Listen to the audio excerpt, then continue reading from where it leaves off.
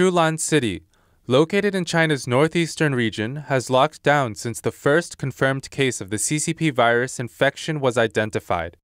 At least 34 cases have since been identified in Jilin province.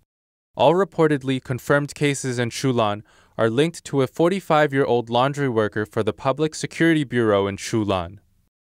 A local resident of Shulan revealed that a local hospital has been designated for accepting patients with the CCP virus infection. The entire city is locked down. No one is allowed to enter or leave. The local residential complexes are also locked down. The city mandated testing for anyone who has to come into contact with the laundry worker and her family.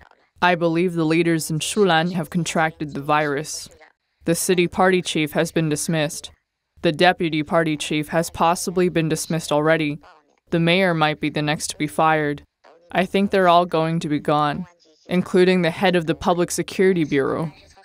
Vice Premier Sun Chunlan came to Shulan in the evening after she visited Heilongjiang and then went to Jilin City. Shulan's Public Security Bureau has been paralyzed. It is said that police have been deployed from the province to Shulan. Shulan's local police have nearly all been idled.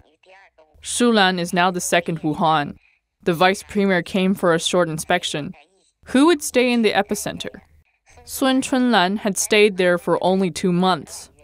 The Shulan Mining Bureau General Hospital has been converted to a makeshift hospital.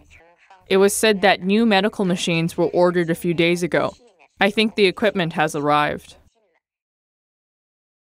The interview was conducted by Luo Ya from the Chinese language Epoch Times.